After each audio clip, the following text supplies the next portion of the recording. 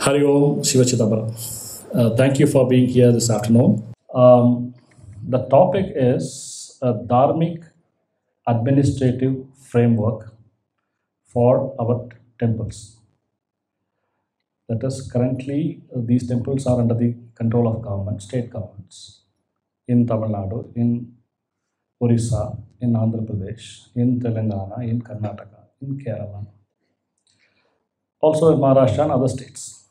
Interestingly, West Bengal does not control Hindu temples, but I'm told they control it in an indirect way.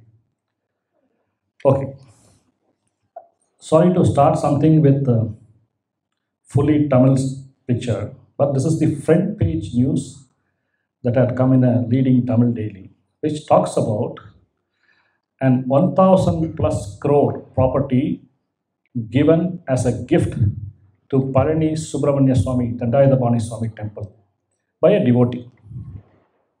Where is that property? This is taken from an audit report of the temple. 1000 crore worth estates, factories, lands, buildings, houses. A huge gift disappeared. Now, I talked about this coming from the audit. I'm showing all these pictures just to show how the temples that are being administered by government, how well are they administered? The number of audit objections, this is only an internal audit. There are no external audits for temples in Tamil Nadu or in Andhra or in Karnataka. Only internal audit. Even if the temple gets 10 crores or 20 crores or 200 crores income, there is no external audit. Even for Tirupati, there is no external audit. Whereas if your turnover is more than 2 crores under the Income Tax Act, you have to have a compulsory audit, I'm told. 1.3 million audit objections pending as on 2016. And the sum is about 740 crores. And these are pending, some of them are pending from 1986, which means the audit objections made against some of the officers, they have since retired. Some of them met with their natural death also. This is the same case in Andhra Pradesh also. Okay, this is Simachalam temple. And the year is somewhere in 2008, 2009. And you see 1,346 audit objections pending. This is a temple which is about 1,300 years old in Kumbakonam. If you see 1 feet away, there is a hotel, a modern hotel which has come up, just 1 feet away from the temple Gopur. That means we have absolutely no respect for our temples, no respect for our heritage sites. And we don't worry about how it will affect the ancient Gopura. You might have heard about Sri Kalahasti temple in Andhra. This is how the temple tower looked before it crumbled down. You could see the cracks there. How does a temple tower crack? Any idea? Our temples do not have deep foundations. Any building which has deep foundations are susceptible to earthquakes. If you notice an earthquake, the huts will be minimum damaged. Smaller houses will be somewhat damaged. Multi-story buildings will definitely be damaged unless they are built in such a way to be earthquake proof. Next to Kalahasti temple, lodges were allowed to be built, borewells were allowed to be dug, and this shook the equilibrium of the tower before it cracked and it fell down. The temple tower was 500 years old when it fell to pieces. It was built by one of the greatest kings who saved South India, Krishnadevaraya. I am showing all this just to show what can happen under a government. This again would be in Tamil, but you can see the numbers, right? Those of you who do not know Tamil, these are the total land holdings of a single temple in Tamil Nadu, the Vedaranyeshwara temple. 28,000 acres as per government records. This is not correct. The actual holdings is about 33,000 acres, plus 5,000 acres in Sri Lanka, which is only 60 kilometers away from the temple. The average income from each acre is about 10 rupees. Okay, I come to the last picture before I start my presentation. Can you all read this? This is a circular or a directive from the appropriate authority where they're announcing that all temples that are getting less than 2 lakh rupees and which do not have significant properties are to be handed over back to the archakas in the community. This was made in 2011. Actually, this is as per a promise the Andhra government gave, or an undertaking which the Andhra government gave to the Supreme Court in 1997. They will return all temples that have less than rupees 2 lakhs as annual income. And the number of temples involved is 30,000 temples, nothing less. Okay, I'm presuming here that our temples are going to come back to us very soon. And when the temple come back, one of the oft-repeated questions that people ask when I go speak in forums. Okay, we all understand government administration is really bad for our temples, but how do we administer them once government goes?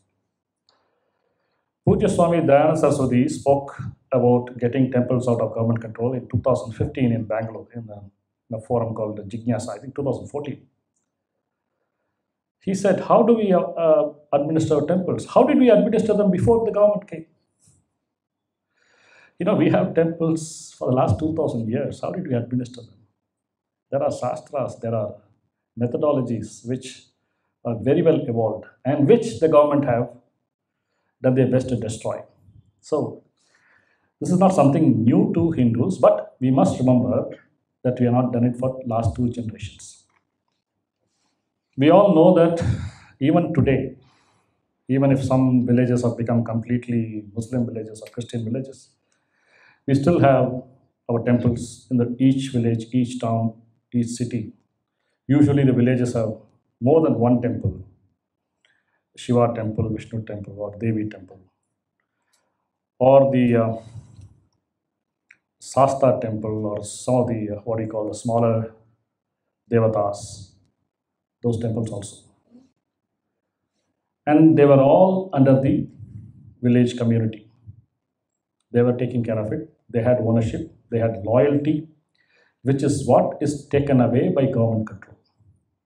The 1951 Act, which came immediately after the framing of the Constitution, it said, I'm talking about the Tamil Nadu Act, it said that all temples having more than 20,000 rupees will come under government control.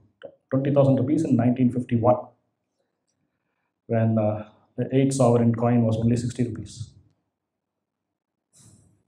Okay, but now they have 40,000 temples, and out of 40,000 temples, 35,000 temples get less than 10,000 rupees a year, which means less than 800 rupees a month, which means less than 30 rupees a day. You can't even buy 2 bananas or 1 liter of milk. Forget paying the pujari. So we lost temple administration for 2 generations, and how are we going to come back? So, are temples only places of worship? Nothing else happened there? Is it a, like other religions, is it a prayer hall, or is it a congregation hall, or a facility to read a namaz? No. Our temples were much more than places of worship. They were institutions. They were the hub of the society, community, learning, knowledge. We talk about Sabarimala very much these days. And as you climb the 18 steps, there is a board in Sanskrit and in Malayalam, Tat Tvam Asi. And there is something beyond worship. And if you know the meaning of Tat Tvam Asi, you actually don't go to temples. Swamini is here, I shouldn't say too much as if I know everything. But I'd be pardoned for saying so. If you know what the meaning of Tattvamasi, you won't go to temples. But the way to reach Tatvamasi is by starting going to temples and following the Anushtana, the special Vratam Sabrimala has for people. So, community centers, dispute resolution, everything. The temple was the hub. So, 2 generations, more than 2 generations in some places. What were the results? We have lost our temple culture. What is temple culture? Do we know what is temple culture? Today, we don't even know what dress to wear to a temple. How should we go? When we should not go? Do we know? And temples meant people coming and volunteering. Seva. The word is seva. If you have to lift a palanquin bearing the deity, if you have to clean the temple, if you have to do watch duty for the temple, it was seva. All communities did it. It is not as if temples meant Brahmins and Brahmins ordering people to do this, do that. No, it's not that. Actually, Brahmins, besides puja, they had very little role. Certain amount of guidance, yes. Shastra explanation, yes. But again, not the very same priest. There could be others. There could be other Vedic and other scholars. Some of the Shilpa Shastra scholars were not Brahmins. And the network the temple gives us. Supposing there's a festival and there are only volunteers, unlike today where you have a housekeeping department in Tamil Nadu temples, contracts given to external agencies, contracts given for security. Unlike that, if you see in ancient days, the temples were full of people who were asking, what can I do? Or full of people who have already assumed certain roles and they were doing it correctly. Now, I just pointed out one temple having 33,000 acres. The total amount of agricultural lands in Tamil Nadu, a lot of information data I'll be giving about would be of Tamil Nadu, something about Andhra. I'm depending on Srihari here, who is part of our Indie Collective Trust, who is doing his best to get the impossible task of getting information through RTI from Karnataka Musarai Department. 4,75,000 acres of agricultural lands, 29 crore square feet of sites, 3 crore square feet of buildings in Tamil Nadu. The true income should be 6,000 crores per annum. The income that is coming is about 120 crores, which is not even 2% of the true income.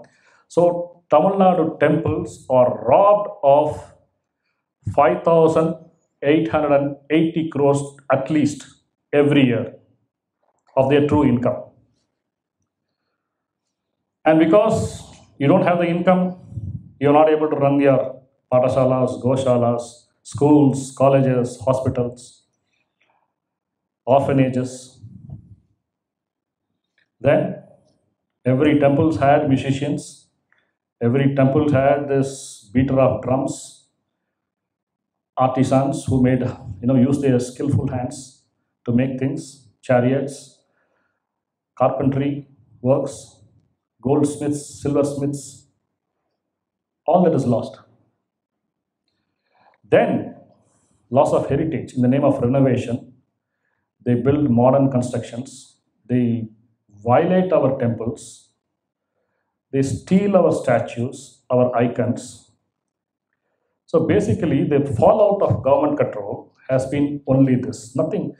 I'm not able to say any positive thing out of which had happened to our temples because of government presence. And the last point is very, very important. Temples have become highly, highly commercialized. Yesterday, somebody called me from Salem. His grievance was, you go to temple, you do archana, you go as a family, you do archana, you do a sankalpa. And when you do a sankalpa, the father says his nakshatra, his name, his gotra. The gotra is mentioned only once. Name is mentioned again.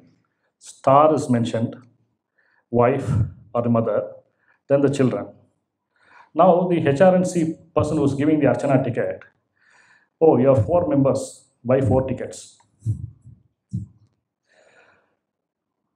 No, I'm doing only one sankalpa. No, 4 members, you have to buy 4 tickets. There was some altercations going on a Salem temple yesterday. So the commercialization has become really, really, it's taking away the divinity from our temples.